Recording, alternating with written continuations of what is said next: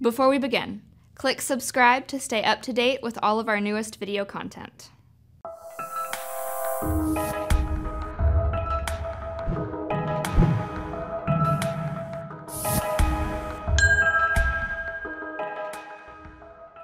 Now we're going to go through the process of adding a little more complexity to this software here, and I'm going to show you how to create a library for a source. And this source could be something other than a CSV file. That's just what we're doing for simplicity's sake.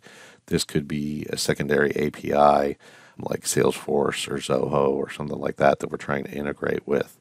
And so I want to show you how you can split that code up so that it makes more sense, both from a layout perspective and then from a usability perspective, because each bit of code will be housed in its section.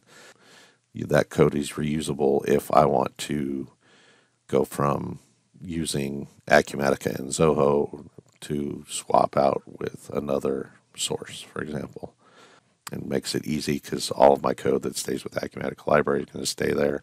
All the code that stays with this source model is going to stick with that section.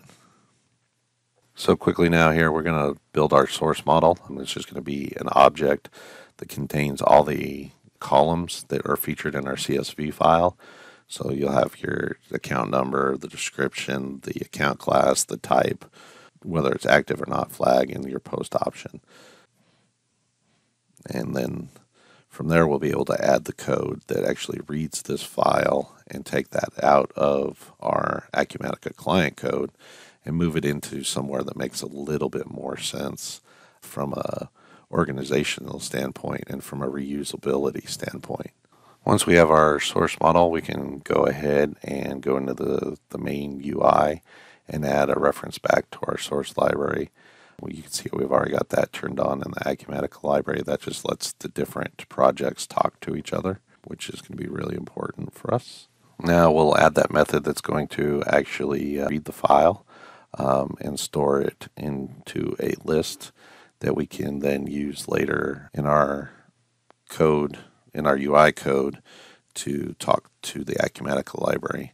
And in that code, we can actually do our conversion, which you'll see in just a second here. All right. So just finishing up that code in lightning fast snap of a finger video quality fastness, we're able to go ahead and flip over and look at the UI controller, which is the class for in our simple UI. That's going to be the main driver or controller of our models. And here we'll just add a reference now to our source model class and the method that we were calling and created there to read the file. So no longer are we going to do that in this client load list. We're actually separating out our code to make it more modular and more reusable for us. Now we're just going to add a simple using statement so that we're referencing back to our source library, just like our reference. This is one of those prerequisites to being able to use that modular technology functionally. And then we're going to go ahead and in our UI, we're going to add a conversion method to convert from the source model to our destination model, which is of course Acumatica in this particular integration instance. It doesn't necessarily have to be. We could be going the other way around, and we could do that still in this modular code with Acumatica being the source and another system being the destination. Lastly, we just override our load list method, creating a second type of method that allows us to put in a list account into it, and it will perform the same function as it did before in our Acumatica client. And we need to add some code in here to call our converter method and put it into a list of accounts. And so we'll call that here, name it load list, and set it equal to the output of our conversion method. A little bit of cleanup of the code here to use that overridden method now. And just to recap, we've got three modules: our source library, our simple UI, and our Acumatica library.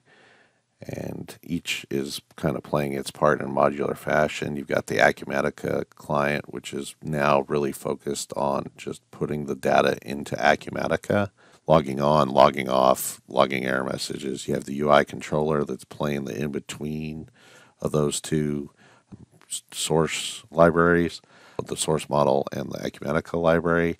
It's doing the controlling, kind of like your remote control, saying this and that needs to be done. And it turns on your DVD, DVR, turns on the TV, displays what you want to display.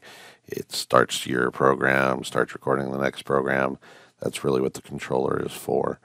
And so this has been our integration to Acumatica video. Don't hesitate to reach out to CS3 if you need any help with your integration.